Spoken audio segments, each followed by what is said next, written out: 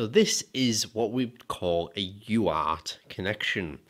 Now UART stands for Universal Asynchronous Receiver Transmitter, and I'm pretty certain I pronounced that second word totally wrong.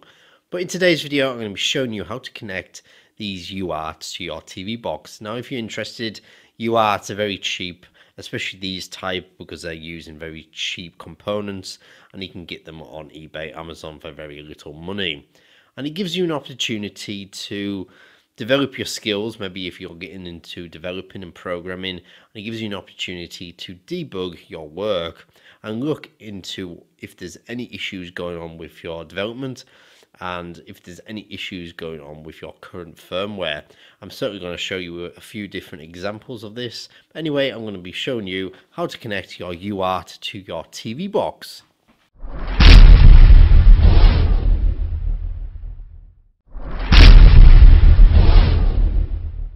So when you receive your UART connector, you'll notice a number of different connections. So on the top here, we have a 3.3 volt connection.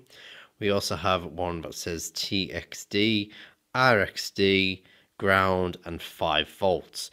Now for this video, we only need the middle three. So we only need TXD, RXD, and ground. And you'll should get these pinout connectors as well. So we need to connect it to our device. Now on our device we will have a connection somewhere on the board that says something like what we can see here.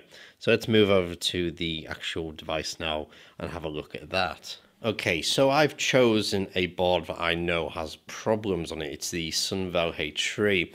Although I really like this board and it does all sorts of different things, the firmware that comes on it, it's pretty shocking. And I'll show you, using UART, all the different issues that this has. But for now, I'm going to show you how to connect it to your board. And the majority of boards that I've seen normally have these connections. And just have a look around your board. Obviously, you're going to have to take your box apart to actually access it. And you should see somewhere on your board these connections. You might have more than me, you might have less than me, but normally you should have a ground, a TX, an RX, and a 5 or 3 volt connector. We don't need to play around with the 3 volt or 5 volt connector, we just need to ignore that. And mine aren't clearly marked. Yours will probably be remarked. You're right next to it, you have the names of the actual port. My port names have been applied up top here, but you know, it's pretty simple and straightforward to actually read which one's which. So the top one here is ground, it says there. It might not be picking up perfectly on the camera. Underneath that we have TX, we have RX, and then 3 volts like I said before. So this is a ground, TX, RX, and then the 3 volt, which we just ignore. So let's connect our ground from our UART to our ground on our board. But this is where it gets a bit confusing, because the RX and the TX need to be switched the other way around. So we need to take the RX from the UART and connect it to the TX on the board. And then we need to take the TX on the UART and connect it to the RX on the board.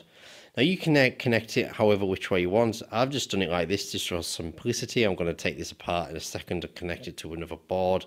I don't particularly want to solder it. If you have some pins or anything like that, which just makes things a little bit easier, do it that way. I've just kind of botched it, yeah, it's a bit of a mess the way I've done it.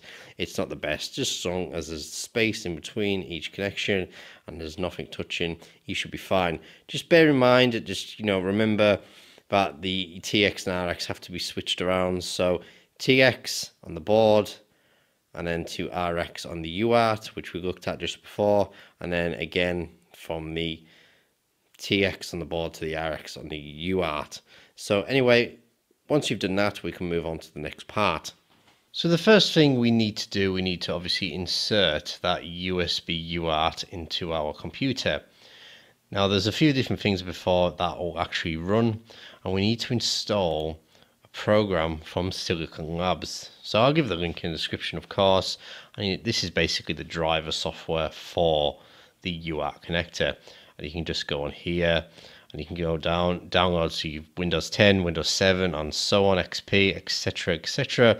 So install that. Once you've done that, then we can move on to the next part, which is to install a program called Putty. Again, I shall leave the links in the description to where you get Putty. I've covered Putty a couple of different times on this channel. So once you've installed Putty, we can move on. So load up Putty for me. So I want you to load up Putty, and then I want you to have a look just along here, and you'll see raw, telnet, rlogin, SSH, and serial. So I want you to click on serial for me. Now, what it says here is serial line and COM1, and then speed 9600. Now, we don't know which COM it is, so that basically we don't know which COM port that the UART's connected to. We don't know yet. And the speed, so I want you to change the speed to 115200. So this is basically the speed at which the computer talks to the actual board. It's a bit. Just make sure you've done that. I think for Rockchip devices, so if you're doing this on a Rockchip device, I believe the speed should be set to 15,000. So if you've got a Rockchip device, make sure you set it to that. Now the next thing we need to do, we need to find out what COM port we are connected to. So what I want you to do is just in your search bar, just type in device manager, and it should bring up this. And then what I want you to do, obviously once you've installed your drivers like I showed you before from the Silicon Labs, so the UART, I want you to have a look for ports, COM and LPT. So click on that, and hopefully if all the drivers installed properly and everything like that, it should say Silicon Labs CP210 times USB to UART bridge, and then at the end of it, it should give you the COM port. So mine's on COM5. Now if it hasn't connected or done the driver installed properly, it won't recognize it and it'll just say unknown device, but hopefully everything's went nice and smooth for you. And yeah, so mine's on COM5. So the next thing we need to do is we need to go back to Putty and then type in which COM it is. Yours might not be COM5, yours might be COM2, COM3, whatever. But yeah, once we've done that, we can then click open, and you'll be given this blank box. Next thing we need to do, we need to plug in our device into the power supply. So once we plug it in, you'll see what happens. So I'm just about to plug it in now. And as you can see, we start getting code. And this is the initial boot of the system.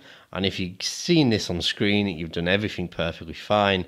And yeah, we can move on now. As we look at the code that's displayed, we can have a look at a few different things. So the main thing I want to point out is that on this particular box, the firmware is Android Nougat. Unfortunately, it's an developed version, and the actual manufacturers have throttled the device, and we can see that just happening right in front of us now. The CPUs are being shut down because the device is basically getting too hot, and the system has been programmed, if it's going to get this to this heat level, shut down each core to maintain a steady heat. Unfortunately, that's really bad because it does throttle the system and it makes things slower. As well as that, you're probably going to be wanting to fit a fan of some sort to this device to keep it cool.